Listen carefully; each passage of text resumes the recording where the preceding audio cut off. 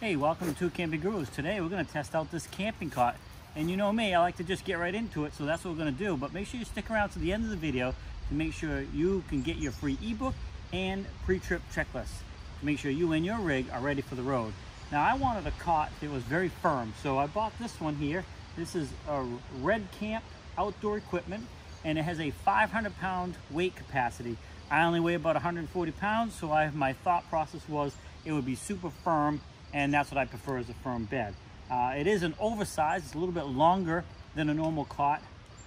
However, I don't think it's much wider, maybe a couple inches.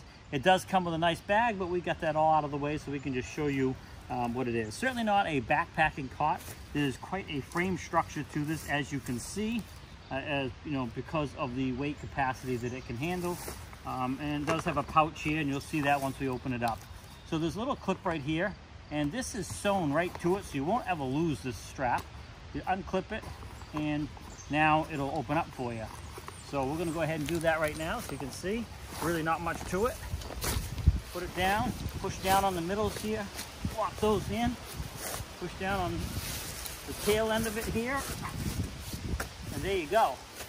So as you can see, it does have this pretty extensive frame system. Very durable, aluminum with plastic connectors, so you know, that's how most things are made today anyways. But like I said, I got one with a 500-pound capacity thinking that it would be extra firm so it won't sink down much, because I do prefer a firm bed. Now, it does raise up here at the head end of it. So if you do not have a pillow, which you do want, if you do want to carry one, it does give you that added little bit of a rise to it for your head to be comfortable. Here is that pouch I was showing you about. You can stick stuff in here, a cell phone. There's a couple different compartments. Let me turn this around so you can see that a little bit better. And here's that compartment right here.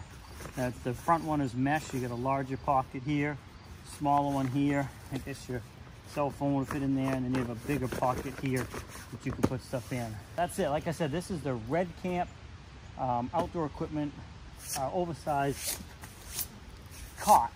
And I did notice it's not as wide as I would have hoped it to be, but that's my own fault for not checking the measurements. But it certainly is longer. I'm turning back around so my head's going uphill. Now I'm about 5'5". So let's just sit down here and lay down. My feet are right at the end down there. And if I lay down, you can see I have a good 8-10 inches probably. Well, maybe not that much. Yeah, probably about 8 inches above my head. So there's definitely room for me to slide up here. And certainly my feet are not going to hang off or anything like that. So I do like that feature. Again, not as wide as I would have liked, but that's not too much of a big deal. I'm a side sleeper, so I'll be on my side like this, and there seems to be ample room for me for my knees to come up and not hang out or hit on the metal brackets here. So that's pretty good. It is sinking in a little bit, but that's normal for any cot. The material seems very, very durable. The edging is really, it's got this extra sewn seam on it, or this head, I don't know what they call it, but trimming on it, so it makes that a little extra durable, so it's not going to fray or start to rip. I am going to sleep on this tonight, and I'm going to give you a full final review on how I slept tomorrow, and then you'll get that in a little bit. The real test is sleeping on it and seeing how it really sleeps. Now, I will have a sleeping bag and a pillow, and I'll try and show you that too.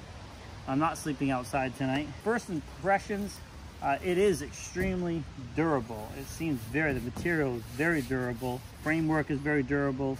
Does not take up a huge amount of space. Fold it back up real quick here so you see how that works. I think you have to grab the ends here and lift them up. Yep, okay, if I grab the two ends, lift that up like that. Lift this end up as well. Then it starts to come together kind of like that. So it goes pretty easy. Just kind of wiggle it as you go. And everything kind of goes back together nice and snug like that.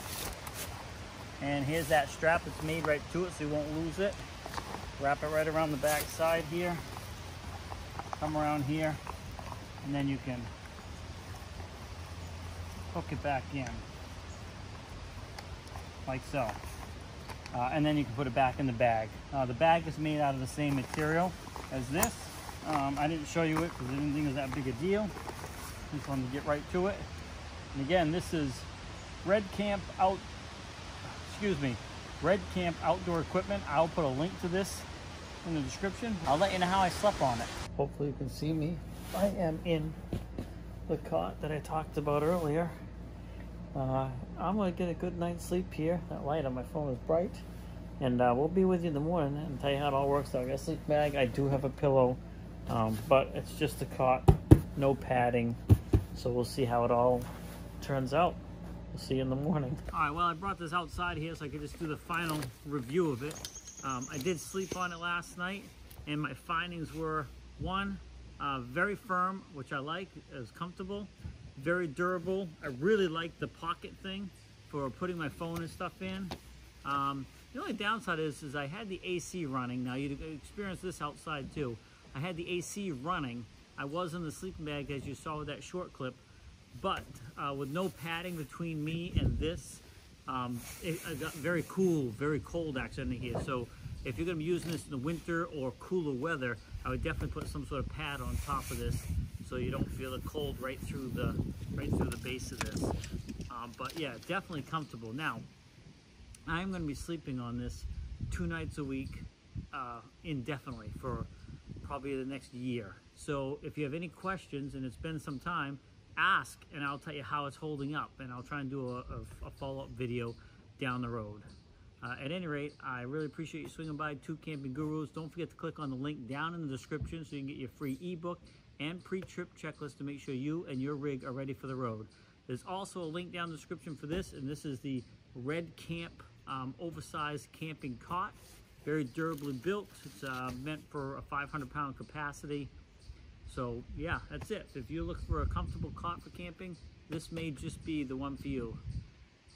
Happy camping, have a great day, and we'll see you in the next video.